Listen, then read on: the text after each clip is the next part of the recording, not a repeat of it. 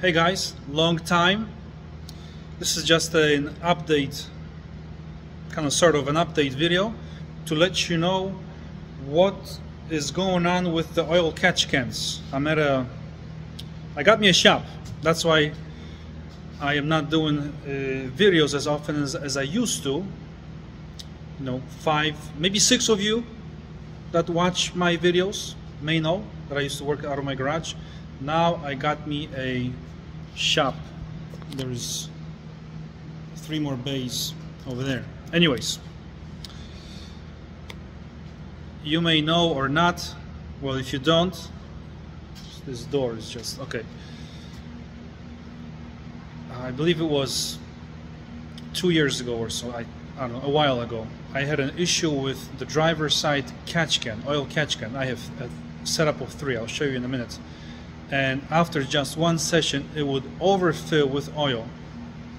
The one attached to the left side, driver's side cylinder head. And well, I couldn't finish a 20-minute session because I didn't want to leave oil on the racetrack, obviously, for obvious reasons. So I thought, I went online and you can buy a check valve thing from Cusco. I think they make it, it's like $300, $400, or set up a different kind of a catch can, you know, like an IAG, stuff like that. My stuff vents into the atmosphere. Let me show you. So this is it.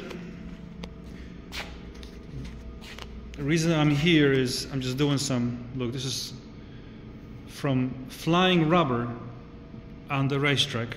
As I parked this thing in, was it October? Whenever the last Michigan, not Autobahn, Gingerman racetrack is, I just came back home, parked it, and that was it. Still half a tank of E85 fuel, which is corrosive. I'm gonna actually I was gonna drain it and put a few gallons of 93 octane, but I'm just gonna fill it up with 93. I'm gonna do a half and half. That's gonna lower the E85, and that should be, you know, should fix the problem. It should be safe to sit for a few more months. It is the 1st of January 2024 today, actually, and it took me so much time to actually get to this car. The tire pressure in this wheel was 18 psi. You can tell how at the track it was maybe in its 30s, 32, 34, I don't remember. So you can now see 18 psi difference between hot tire and now. Well, it is 30 out. Anyways,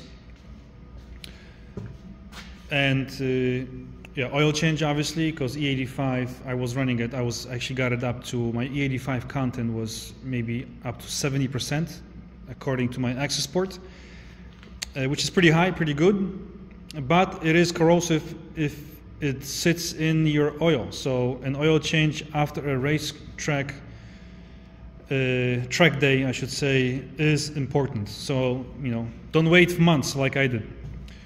So oil change, tire pressure, you know, overall check, no major issues.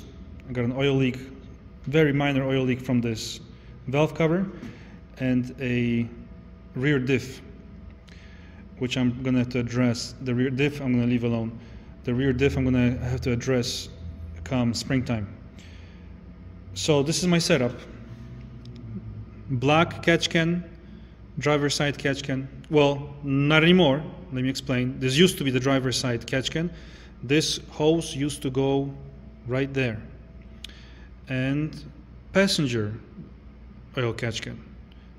Now, this is the driver's side catch can, and this is the passenger catch can. You can see this hose runs all the way down there to the passenger side, and then this guy here runs down to the driver's side. Now, in my head, the idea was,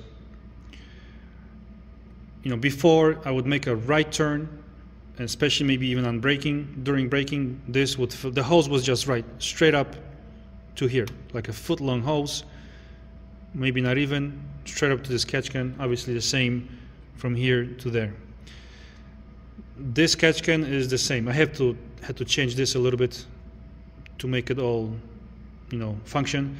So the idea behind this, in my head at the time, before I even did this, during a right turn, this oil that's connected, where's the hose?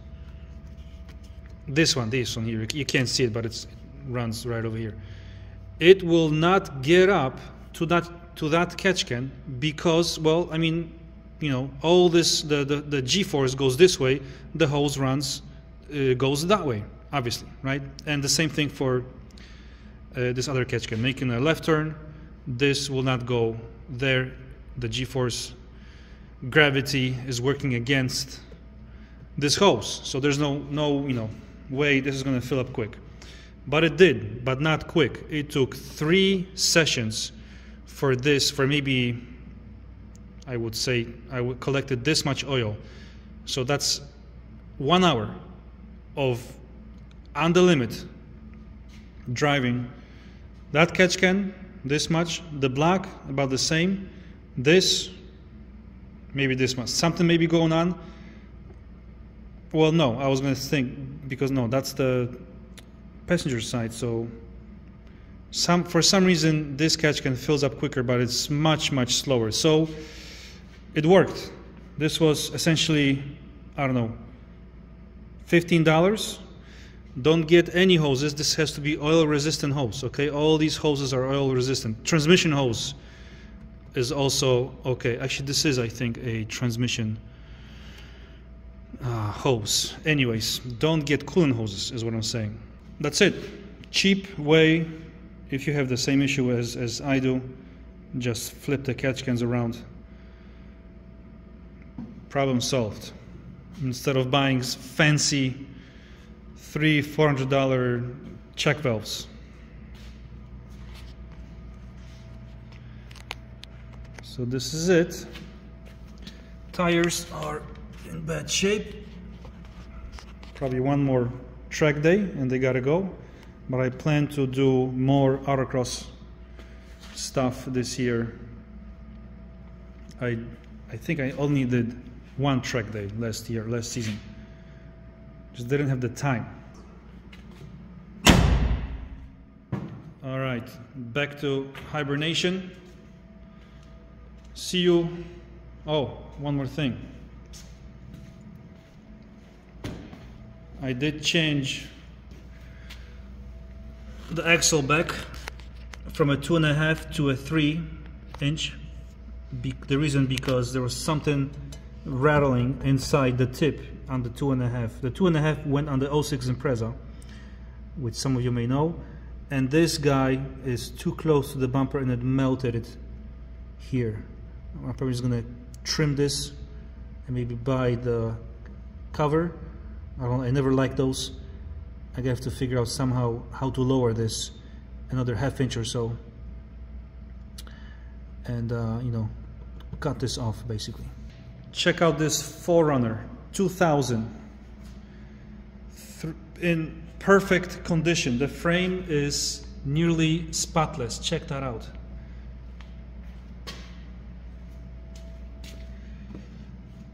Inside super clean. We are doing, just as a precaution, we are doing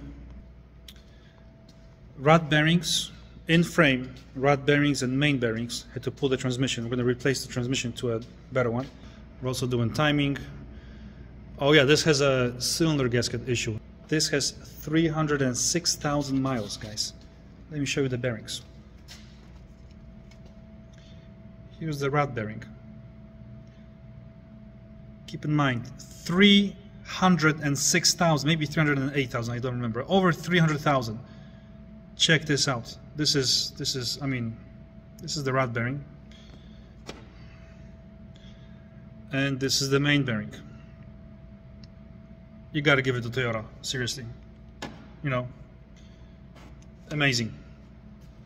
they don't.